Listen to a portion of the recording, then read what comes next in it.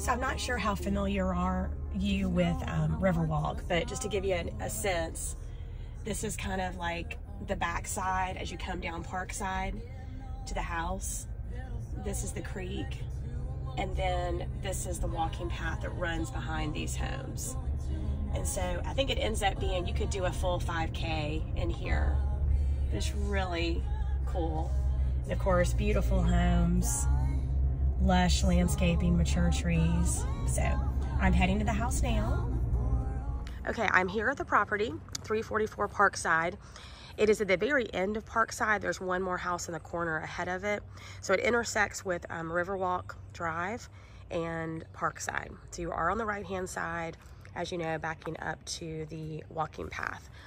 It's pretty indicative of this neighborhood because of the age of the homes, and kind of it's a little bit narrower on Parkside than it is some of the other streets because of the walking path. So you don't have a huge turnabout in the driveway, but I think it's enough. It is a 2-car garage, a little bit of an extra parking pad here for vehicles. You can kind of see where my car is in relationship. And that's the house next to it. House across the street, house on the corner. I sold that one about, gosh, 7 or 8 years ago, I think. Okay, heading inside. I'm inside now. These are real hardwood floors, red oak hardwood floors. Not a pre-finished or LVP or anything like that. You've got a sort of a front office or living room, study. There is a French door, sliding French door, kind of partition between here and the formal dining room that I'll show you here in a second. There you go. And the foyer is a really good size. It is a 2-story foyer here, which is very pretty. And then formal dining room here, also a good size. I mean, some of the color choices are gonna be probably indicative of more of the 90s look. I believe the people that own this house have been here quite some time. Heading into the kitchen now. All right, here we are in the kitchen. Very pretty cabinetry, kind of a rich stained look here. Granite countertops. So I think you could do, obviously, a breakfast table here if you wanted to. And then you do have the sunroom off the back, a little bit of a threshold here.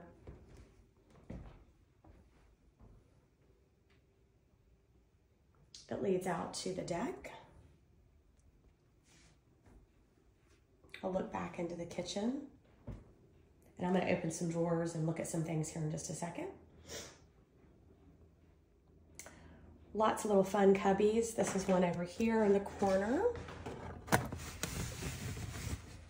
And lots of storage for spices and serving items. Another little nook here for the family bar. And then a pantry here. Nice and tidy. And then this flows back around to the foyer. And this is going to be access to the lower level. We'll go there here in a little while. And then this is the access to the garage. Excuse me, y'all. Powder room here in the front off the foyer. And I believe this is probably going to be like a coat closet here as well.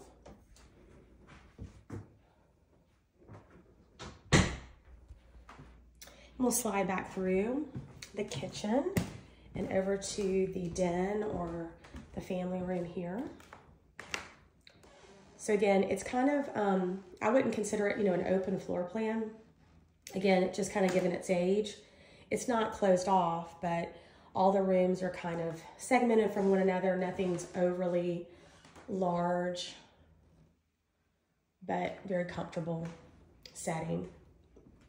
All right, I'm gonna head upstairs. One of the things I will point out downstairs that I didn't mention when I opened the door to the garage is I would say the position of the garage there at the front. I mean, it's not terribly far away from the kitchen, but where it is a little bit odd, I would say, versus kind of dumping right into the kitchen, as most garages do. Okay, now we're in the upstairs owner's bedroom. It does have its own fireplace, sitting area. The carpet, you can definitely tell it's a good carpet, but it's been here a while. And then you've got one walk-in closet here. It's kind of segmented his and hers. And then the bathroom has definitely been updated with a soaking tub. You can kind of look back here and see the walking path. And then the bathroom, very pretty. Right here's the shower, huge shower. So it's probably once had like a tub, you know, kind of your standard jetted tub in the corner, and then the shower. So they really opened this up nicely. And then they've got a linen closet there, and then water closet there. It's big, it's nice. All right, we're gonna head to the secondary bedrooms now. So off of the owner's bedroom, which is pretty typical to have it this way, the laundry room is upstairs, not downstairs. It typically follows where the owner's bedroom is.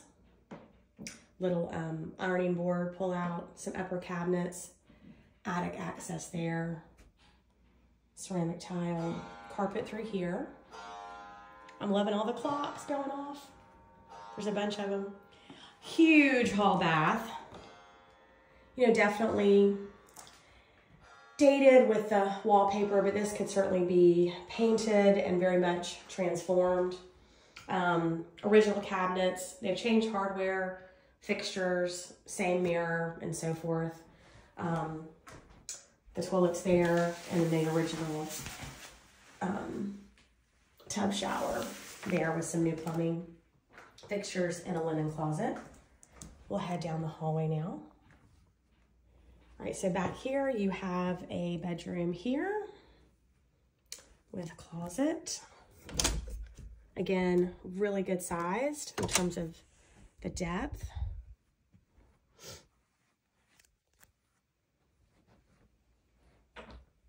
Then back here, another bedroom. Again, a great size bedroom and similar closets. I tell you, the storage so far has been good. Kind of deceiving when you first look at them, but they're not, you know, I mean, I can walk all the way in here, which is a little bit deceiving when you first look at them. So you got two bedrooms on this side, a very large hall bathroom, the laundry room, and the owner's bedroom. All right, heading down to the lower level. This carpet definitely looks newer. I think it was been replaced at some point. You've got about 10 steps there, an additional 3 here to get to the lower level. You do have a drop ceiling. To the left, there is a bedroom. Yeah, you can consider it a bedroom. You've got a window and a closet and a door to get in. So this would be ideal for your family situation. That tub may be hard to get in and out of, but that could be redone.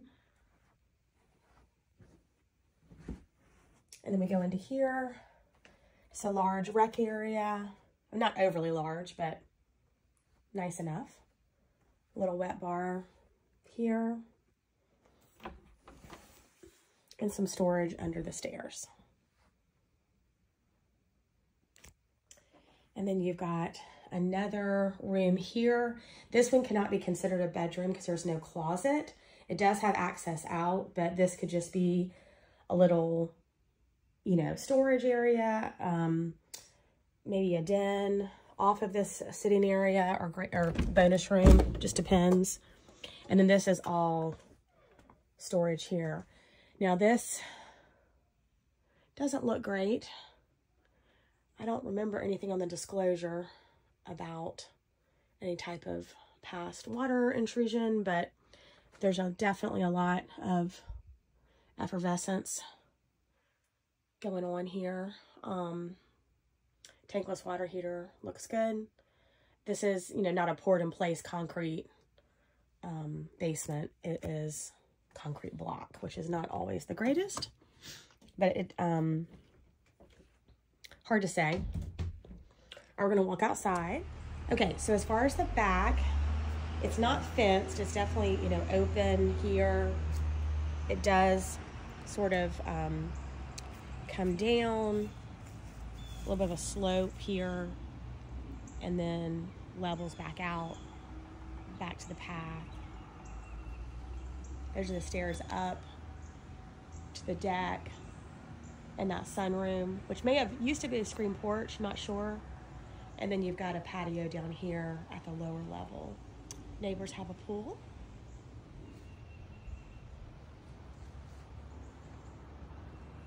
So it's very peaceful back here.